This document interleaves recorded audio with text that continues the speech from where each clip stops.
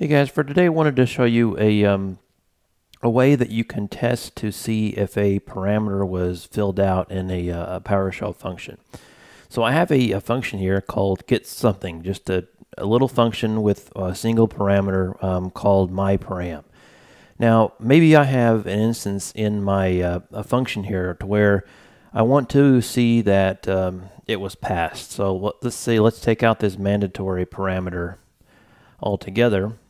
And then let's just do a right host here of myParam.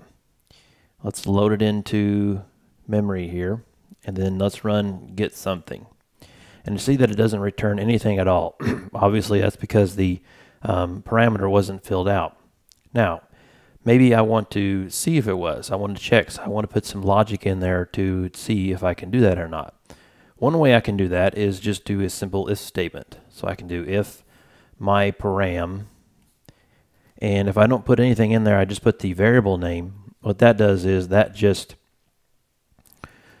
checks to see if it's not null. So I'll put an else in here just to see, make sure we get some kind of output. So I'll say the parameter was not passed. Okay. So I'll load that new function up there, run it again, and the parameter was not passed. Great. Okay.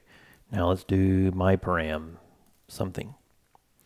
And see that it returns something. That's because this condition statement caught it, and we saw this command here. However, this is a one way to do it. You could also do another way, which I prefer doing, which is a little bit more specific.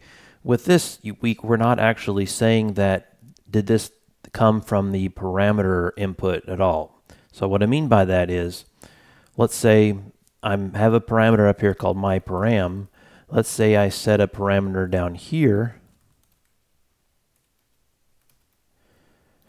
not from parameter input. So I just define a variable down here inside of the function. I run the command again, and we'll see that I did not get the value of what the parameter value was that was input. So this is not as specific as what it can be. So let me show you a better way to do this to see if we can find out the value specifically from the parameter here. So I'm going to keep this in here just to prove a point.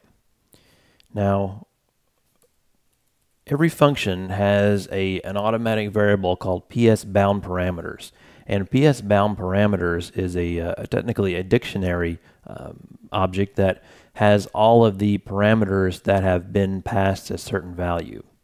And since it is a dictionary, it has this contains key method here.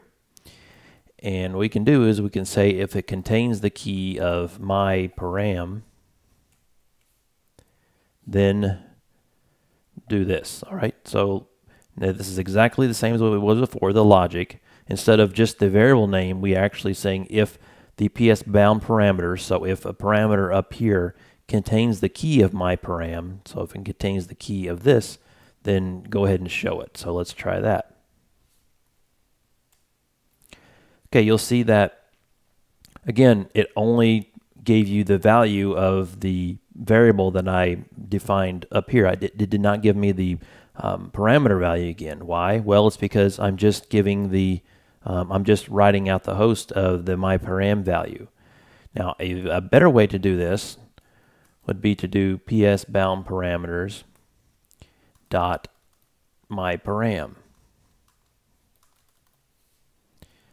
Now let's try that one.